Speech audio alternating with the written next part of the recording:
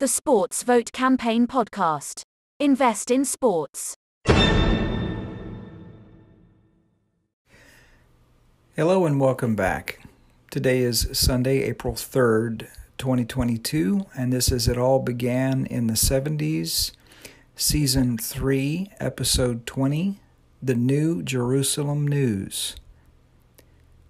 So, whether you are religious, believe in God, Christian, Muslim, atheist, Buddhist, or whatever, you have to admit that there's something controversial about the Bible and about the state of Israel, and specifically about the city of Jerusalem, that is undeniable.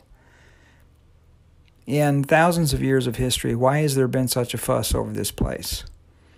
Has that question never crossed your mind? That's one of the reasons, or really the main reason, why I went there in December of 2018, and then I went back 4 months later because I was so shocked by what I saw. So I'm going to keep this one very short.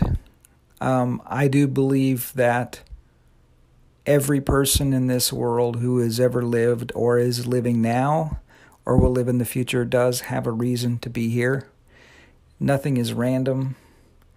Even Elon Musk indicates he thinks we're all living in a computer simulation.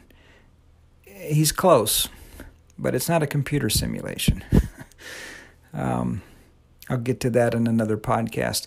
So this new project, which is the complementary to the Hollywood Sports Bible project, there's really going to be these two main parts. The idea here is to tie together the relevance of the Bible, the Holy Land, the goings-on that have happened there in history up and to the present day, and tie it all together. In other words, why is this dusty old book in this craggy, rocky place in the Middle East, why are they so important? And why should you care and pay attention in the present time?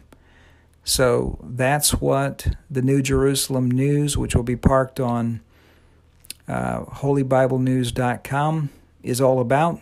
So stay tuned at that URL if you're interested in keeping up. Thank you for your time, and I'll speak with you again in 2 weeks. Bye now.